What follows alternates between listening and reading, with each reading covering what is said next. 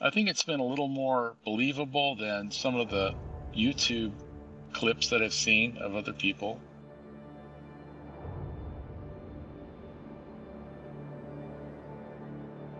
I need to lay this to rest one way or the other. Like I said, it's been 4 years.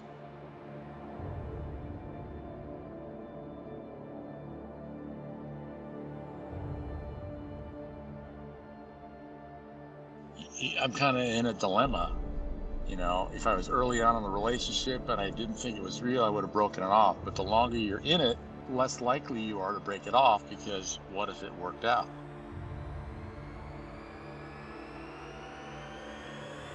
What's up, everyone? Welcome back to another episode of Scamfish presented by socialcatfish.com.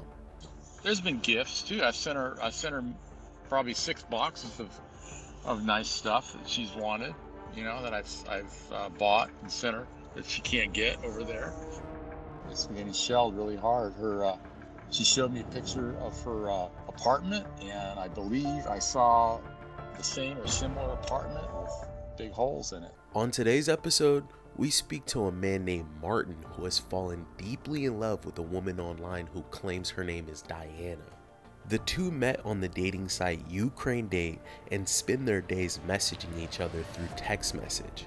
Martin's friends and family have put doubt in his mind about this woman not being who she claims to be, and he's reached out to us to verify her true identity after sending $30,000 to help Diana out after her apartment was bombed in Ukraine. Let's see if we can get to the bottom of this. Real quick, guys, don't forget to like, comment, and subscribe. Your comment and like could help stop someone from being scammed. Let's get into it. Hi guys, my name is Martin, and I am an engineer with.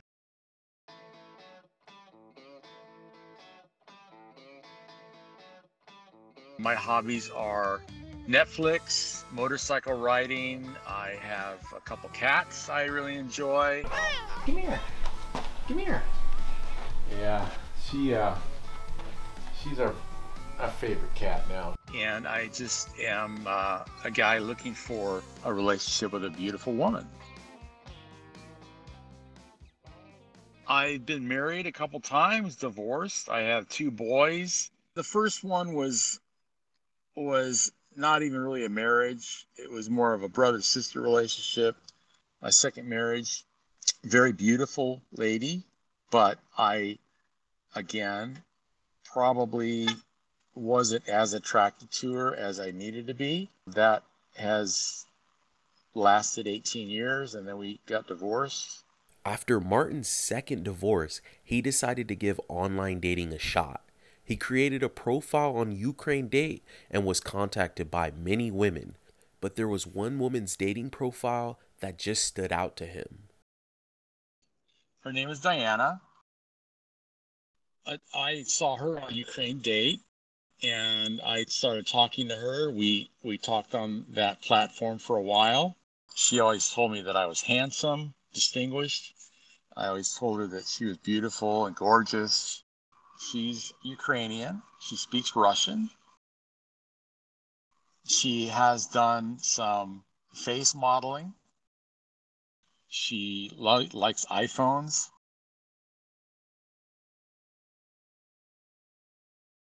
Apple pads more than anything. We both like to dream. I dream about being her king. She dreams about being my queen. I used to tell her bedtime stories, starting with Once Upon a Time, and I was always the poor peasant. She was always the princess that needed to be saved out of a tower, that kind of stuff. I send her a lot of selfies. She sends me more.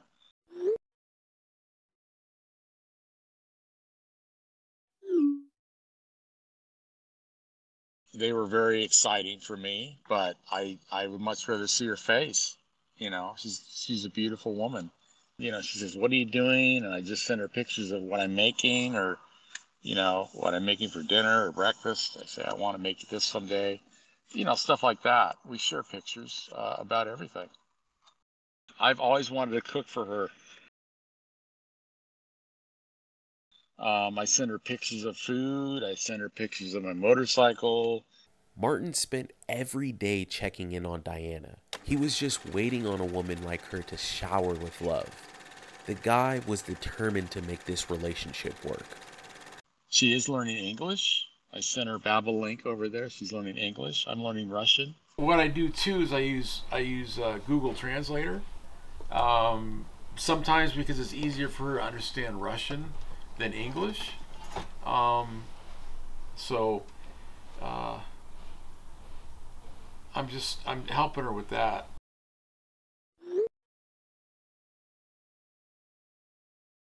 She has friends. I paid for them to go out dancing. I sent them money to go on a lake cruise one time. Very excited. She sent me videos of them dancing around, and I've gotten to talk to her other girlfriends. I've talked to her brother. She's been in beautician school. She was in electronics for a while. She likes nice things. She loves Godiva chocolates. Tezo tea, passion tea. I've sent her many boxes of that stuff. I know what she likes. I know what she enjoys, and she looks forward to talking to me. There's been gifts too. I've sent her probably 6 boxes of nice stuff that she's wanted. You know, that I've bought and sent her that she can't get over there. I sent her lawyer a couple bottles of Jack Daniels. He was very excited about. She's had menstrual periods that have been strange, and I've sent her to a gynecologist a couple times. She's gotten help that way. Very thankful, always very thankful. Martin would send gifts to Diana all the time. He wanted to make sure she knew how he felt about her. She's 30. I'm twice her age. I know that's something that a lot of people think is wrong. I know what it takes to satisfy a woman emotionally is the first thing. You need to be a good listener. I think that's very important in a relationship, especially with a woman. They thrive on emotions, sensitivity, thoughtfulness, compassion, patience, things like that, where guys are just like, kill, kill, kill. How many did I bang this week? Kind of stuff, And I'm not like that. They're more attracted to that than they are a good-looking guy a lot of times, because they're worn out with good-looking guys that are stupid and rude and, abusive and condescending. And I hear that a lot from younger women, not just online, but I mean in general. Sunset picnic on the beach would be, I think, more romantic, more thoughtful, more genuine. It would mean more, it would mean more to me to see her enjoy it. That's the kind of stuff I'd rather do than, just swoop her up and make love to her. During the first year that we were together, she was working at retail. Her boss wanted to take her to Dubai, and I said, you know what he's going to want to do, and I said, well, it's up to you, but please don't do it. And she said, I won't do it. It would be difficult to start a family at my age. It wouldn't be the best, probably wouldn't see my boys or girls get through high school. On February 24th, 2022, Russia invaded parts of Ukraine. It turns out Diana's apartment was bombed. This is when things went completely haywire. She needed to get out of Ukraine ASAP, and Martin was her only hope.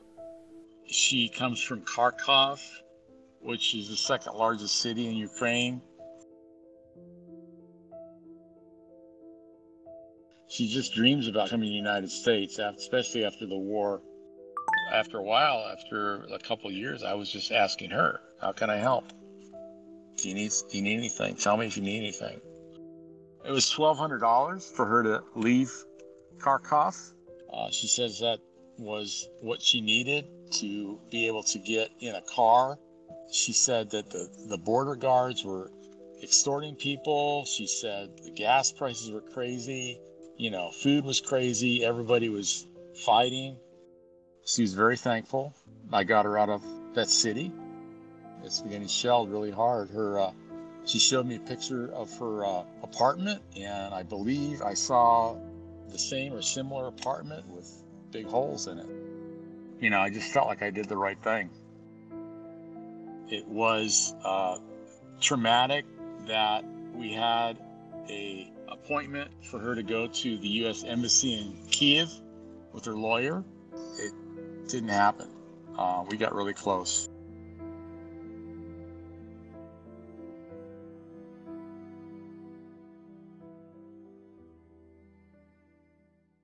Up until this point, Martin was pulling money out of his savings account to send to Diana to get her out of Ukraine.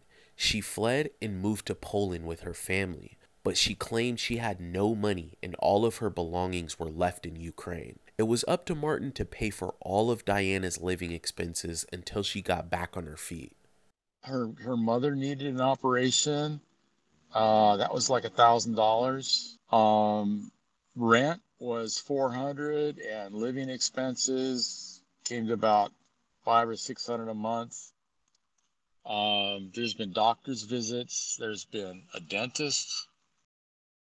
She says she fell on the ice going out to buy internet, and then had to spend that money that I sent her for that on a doctor's visit. But I kind of know how long it's been, and I'll send her a little here and there. I think it's been a little more believable than some of the YouTube clips that I've seen of other people. But she did have requests a couple times that were not very cheap. You know, $500 here, $250, $350. You know, it's added up. It's been probably $30,000 over 4 years. That's a lot of money. I've gotten receipts. She sent me receipts from doctors and lawyers, a gynecologist I sent her to a couple times.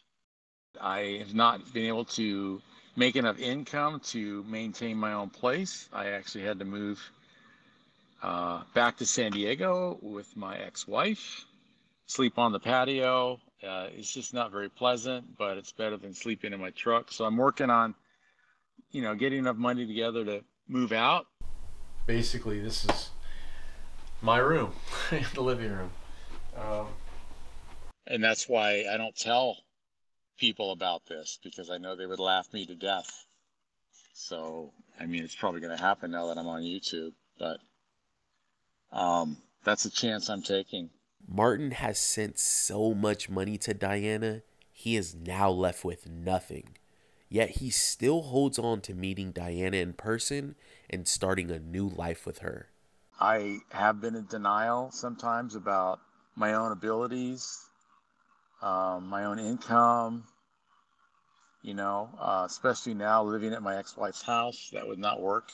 I'm kind of in a dilemma.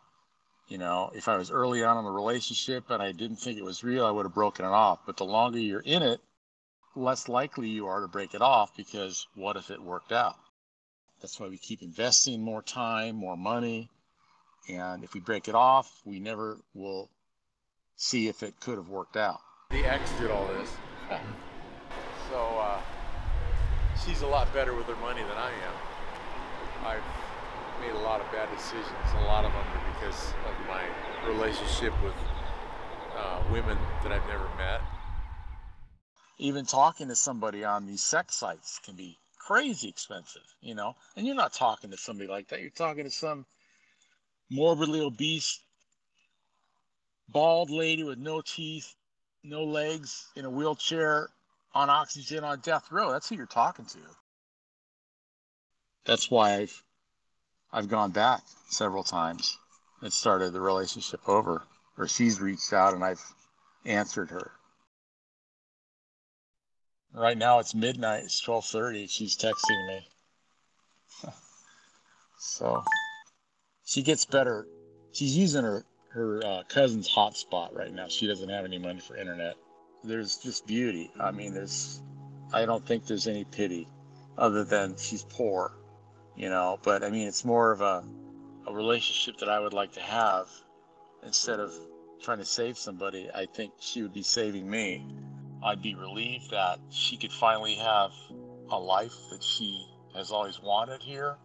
I'd be relieved that I could finally have you know, someone that was very thankful to be with me, that would be very exciting. It's been enough for me to keep going. Here she is again. She's trying to say hi. It's funny. If you were to tell me that Diana Morskina was real, I'd be elated. I'd be very excited. I'd be, you know, relieved that all the money and time that I invested into this relationship would be panning out for both of us. I need to lay this to rest one way or the other. Like I said, it's been 4 years, and I've invested a lot of emotional energy in this. I just believe it's real. I believe it's real. I guess I'd be really disappointed if I find out it's not, but I won't be angry because I can't, you know, take back the memories. They've been good. You know, working with you guys, I'm hoping that this will be the end one way or the other. You know, either I'll have a reason to break it off completely, or I'll be able to, you know, be very hopeful. It's going to go either way. I'm ready for it to go either way. I really am. A few days later, our team sat down to look into all of Martin's information he sent over. So there was the war in Ukraine. She's in like this terrible situation. She sends him photos of her apartment and it's like all torn up. I think we have those too, right? This is what Martin received from Diana, and she's like, oh, this is my brother. We did some digging on our website, socialcatfish.com, and we were able to find out the true identity of this woman. Diana claimed this was her brother, but we found multiple images of them kissing all over the internet. It's like they are from either Turkey or Ukraine, but they're like living in Dubai or something. And then we have the images of the gifts. She would open them, of course, and then show him that she opened them. Some forces. And those are legit, like the same gifts he said. Yes, these are legit. The next thing we did was look into the address where Martin was sending gifts to Diana.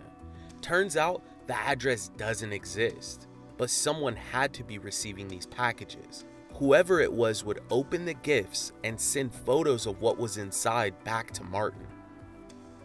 The next time Martin sent gifts to Diana, we packed it with our own gift. We stuck a GPS tracker at the bottom of the tissue box so we could then see where the packages were going once they picked them up from the parking lot. Stick around until the end. Martin is still stuck on this woman Diana being truthful about her identity. If they were scammers from Uganda or whatever, they'd have to be pretty damn knowledgeable, and they'd have to be able to forge documents that are signed by the government in Ukraine. I mean, I don't think that's possible. So that's kind of why I've been, believing and helping this woman. So. And our team will help him realize the truth about all of this. I was hoping that it would, come to a relationship in person. So the real person that you're talking to is... If you've made it this far, don't forget to like, comment, and subscribe, guys. We appreciate you so much. It was now time to sit down with Martin to go over everything we had found. So you had sent over Diana's address. You had been sending her packages to this address. And what we found was it led us to a shopping center. The one that's 51B was supposed to be your address. So the 51B is the one that led us to a shopping center. Okay, all right. We want to go through a few other things. So you had been wiring money to a bank called Private Bank. We did a lot of research on this bank, and this bank was part of a massive fraud that was like $5.5 billion in fraud found over the years. And so this is massive investigation. Looks like there was a cover-up going on with this bank. It's not an overly trustworthy bank. Okay. Well, that was part of it. I used Weiss. I used, Private Bank was the end of it, and then I would put money in her card on Remitly. I used in the beginning. I used MoneyGram, RIA, um, Remitly, and then I switched to Weiss, and then I went back to Remitly. So I wasn't sending money to the private bank for cash pickup all the time. At the end, the last year or more, it's been put on her cards, different cards. When you were sending money through MoneyGram, or what was the name on that? Her lawyer's secretary's name, I put money into their account. She owed the bank money, and they were going to take it if I sent it to her bank account. So then she got a card, probably like one of those, the kind of Visa cards you buy and put money on, I'm guessing. So the next thing we're going to look at is the receipt that you had sent over to us.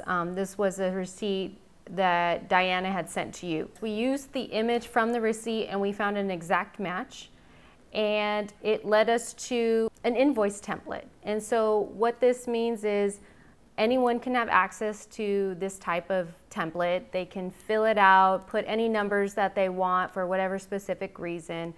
Yeah, most companies, Martin, like they have invoicing software that they would use and print out. They wouldn't go and find like a template on the internet, Photoshop like a picture in there, and then send it to you that way. So, all those things just seem convincing to me. I may have been sending her money, but the receipts you're showing me may have just been what I asked for, to keep me going. First off, I was really impressed the fact that you had sent packages. They took pictures of the goods in the packages and sent them to you. I can understand how that can be convincing. One red flag that I saw though is that there were all these selfies and videos that were sent to you. And so why weren't there any selfies of them, holding in front of the packages or videos? I asked her about that, and she did wear a choker, supposedly, that I had sent her, but I didn't ask. I didn't press her. I did ask for the picture of the purple jacket she wanted, things like that. But when you're invested in a few months, you go on because you don't want to lose those months, of time and investment, and you go on a year or two, you got more to lose if it would have worked out. So that was the dilemma I was in, I guess. Things just weren't adding up. Martin was slowly starting to realize the truth about this woman he had been planning a life with for 4 years. But it was time to give him the truth about this person in these photos. So we took all of the images that you had sent over to us for Diana, and we were able to find a match. And what we were able to confirm is that Diana's real name is Alina, and she lives in Russia. She's a social media content creator. Okay. Yeah, so the real person that you're talking to is not Diana. It's the real person in real life is Alina, and this person that you're talking to that has actually stolen their pictures and is using them to communicate with you. Mm-hmm. Okay. Yeah, I see some of the pictures that I recognize.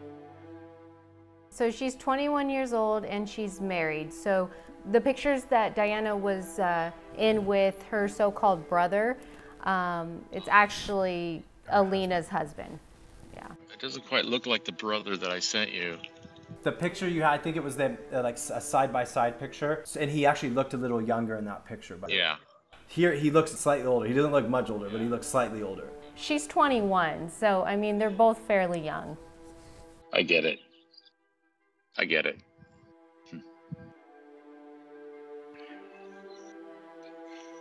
And so Martin, why do you think that you keep ending up in these situations? Why do you think that these women continually talk to you?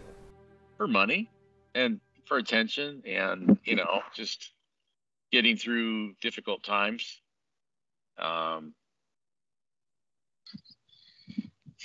Fuck, whatever. The only thing that can get worse is to have my family see this, because they already know. So your family doesn't know about this? My ex-wife has seen pictures, and I'd borrowed money from her a couple times. Now I've had to move into the house that we own. because I spent all the money I had. It's very emotional, and it happens a lot of times, communications while I'm working, which makes it difficult to concentrate.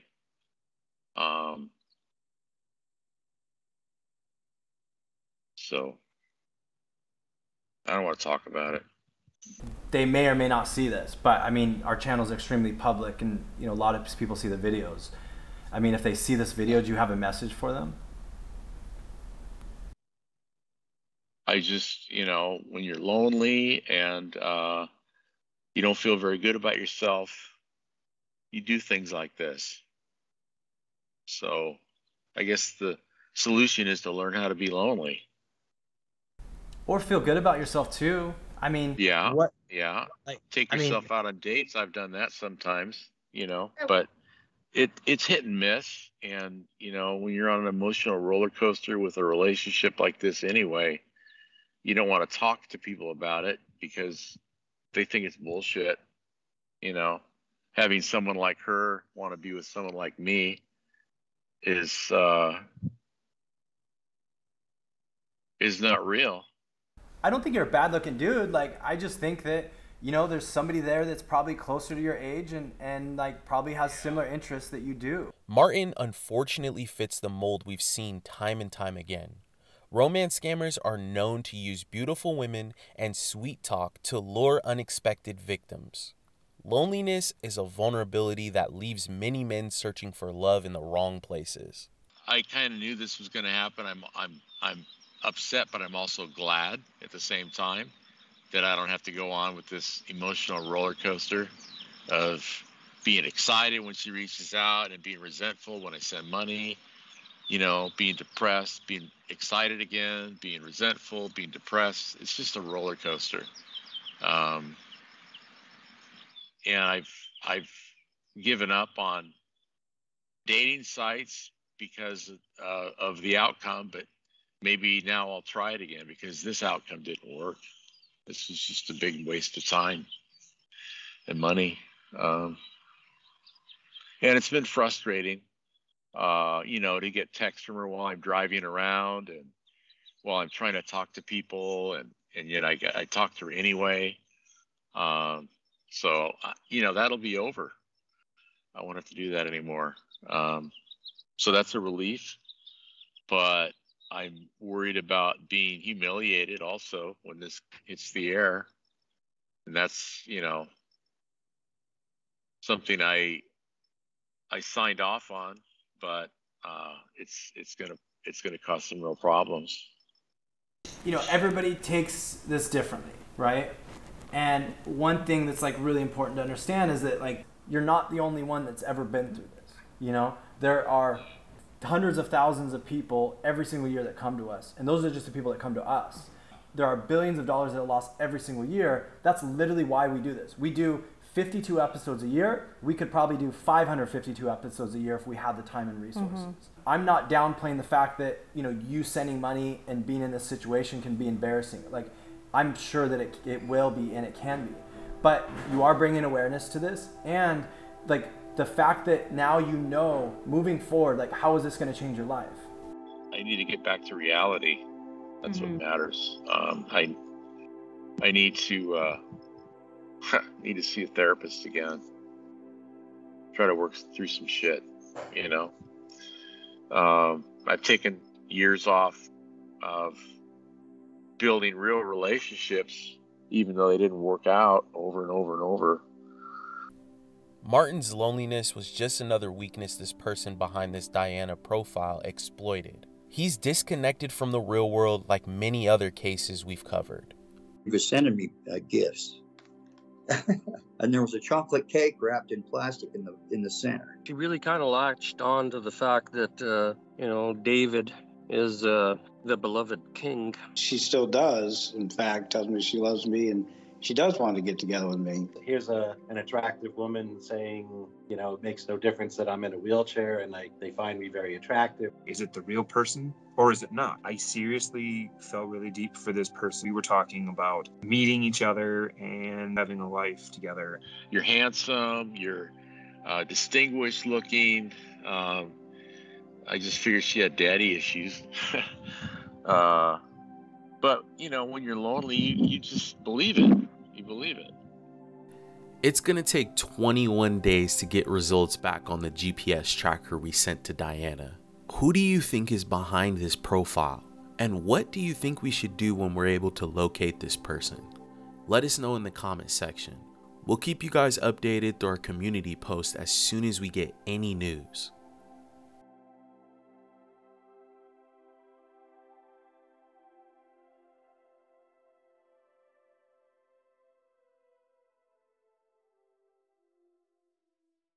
Thank you everyone for tuning in. Remember, all of our new videos go out every Wednesday, so please don't forget to like, comment, and subscribe. Alright Seekers, we'll see you guys next time.